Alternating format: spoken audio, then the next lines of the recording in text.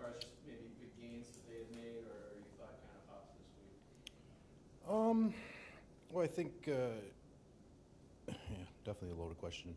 I think it varied. You know, some guys we see all the time, so you don't quite see the big gains as much as others. But you know, a guy like Osterjelvik to me popped a little bit, but it's not a guy we see a lot. But you know, the skill level is creativity.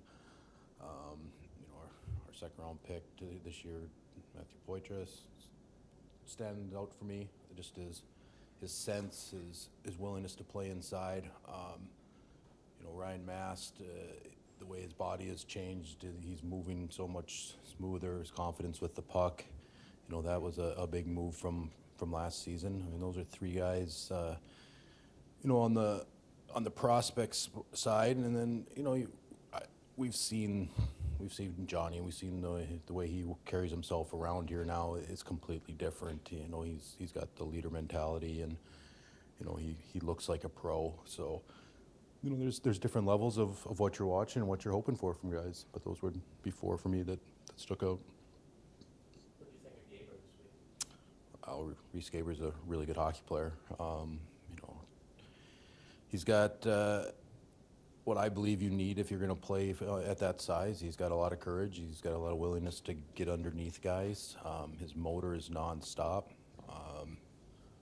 You know, having Schmaltzy there at North Dakota, we saw him a lot this year between Adam and I, and you know, a guy that we've liked from the college free agency pool for a couple of years now. You know, he's just a good hockey player. So, you know, a guy we'll definitely track, and you know, when he's ready, I'm sure we'll be there with an opportunity for him.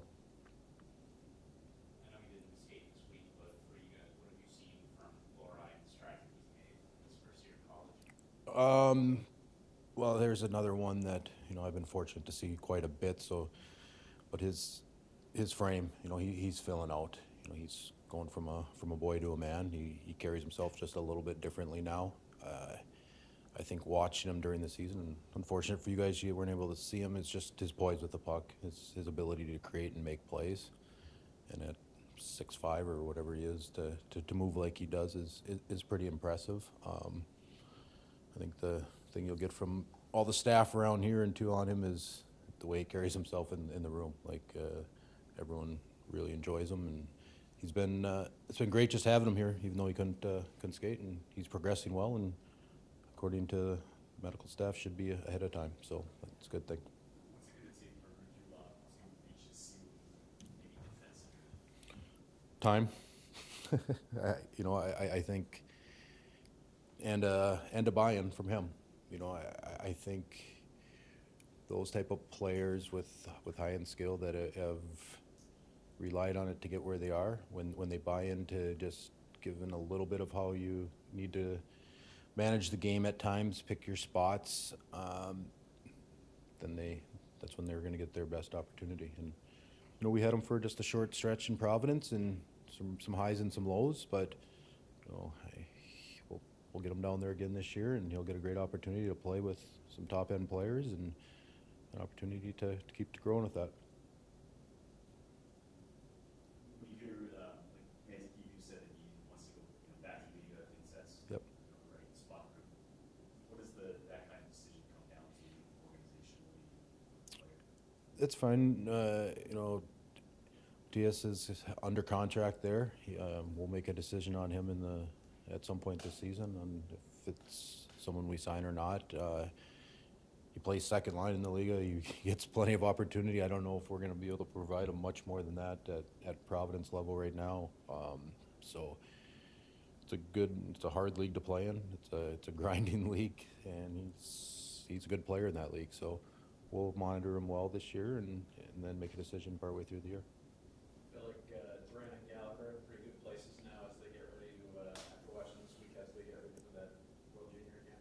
Yeah, it's a good opportunity for both of them. You know, for Ty, he's been around that quite a bit, playing for the national team. And for Riley, this is a little bit of a different thing. You know, it's so great opportunity for him to expand his horizons a little bit and see something a little different. Well earned. He had a good year. Like, he really improved as the season went on. Became a more and more impactful player for them as they moved on, and you know, gets rewarded for that. Thought on the goalies this week. Feedback you're getting. Okay. I don't know. I think watching a July practice for goalies is an unfair exercise. I mean, who knows if they've even seen a shot yet? So, you know, I think the feedback from the staff, they all worked hard. They're good kids. They have different attributes. I don't think that's an area where we're over-evaluating in July. What do you guys think about the goalies in camp? Better than